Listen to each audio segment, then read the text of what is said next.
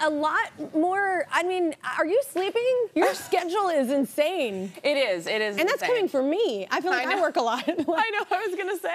You're on a worldwide tour. You're also doing a daily show. Like, how are you doing that? You know, I think because I don't have a family, I'm like, we gotta stay busy, man. Like, I have no good excuse to take time off yet. So pedal to the metal, man. But I have to say, when I started the job at After Midnight, I did have friends who were like, so you're gonna be on TV Monday through Thursday, and then you're gonna be on the road Thursday through Sunday? And I was like, yeah. And they're like, okay, so we're all just gonna put alarms on our phones to check on you. Yeah. And you'll be fine. Yes. Yeah.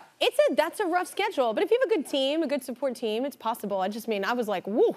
Yeah. Is this your first corporate job that I hear? Yes, this is my first corporate. Is this your first? This is my first corporate job. I was gonna say. How was your HR meeting? Okay.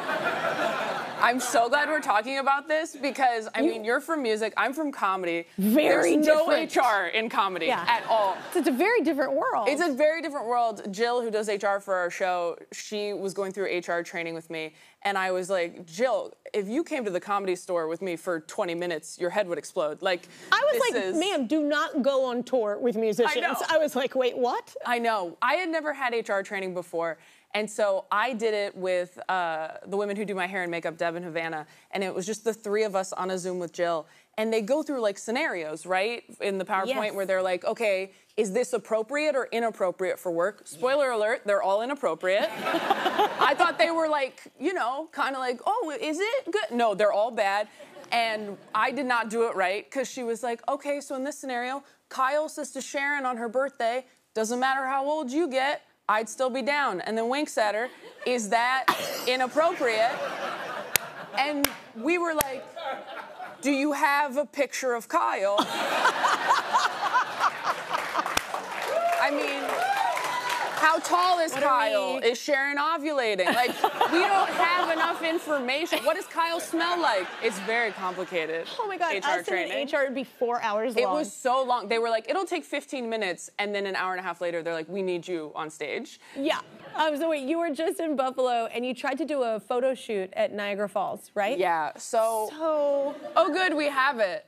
Yeah, so here's the thing. We went to Niagara Falls during the day before my shows, and we're like, this is incredible. And someone told us, well, they light up the falls at night. And so we're like, well, we'll come back after the show, because we got nothing else to do. Yeah. And so these were my first shows on tour, so we have like new merch and stuff. And my social media manager was with me, and she was like, we need to get pictures of these shirts and sweatshirts. And I was like, what if we take pictures at Niagara Falls at night, all lit up? Won't that be beautiful? Great. And it would have been great. It would have been great, but the winds had changed by midnight. So I just looked like a wet rat in a sweatshirt that and a really says killer Taylor sweatshirt. Yes, in a Taylor Tomlinson sweatshirt. And there was like, there's like a restaurant up on the second level of their sort of tourism center, and there was a wedding going on. So they must have just been watching us running around like idiots, like going in merch where they're like, who is that? Do you ever, okay, sometimes my merch is so soft, I want to wear it because it's so cozy, but then I'm like, am I a tool if it says my name?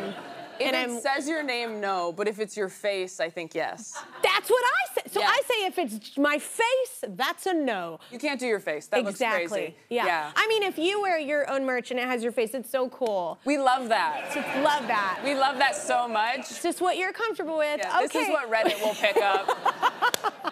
Exactly.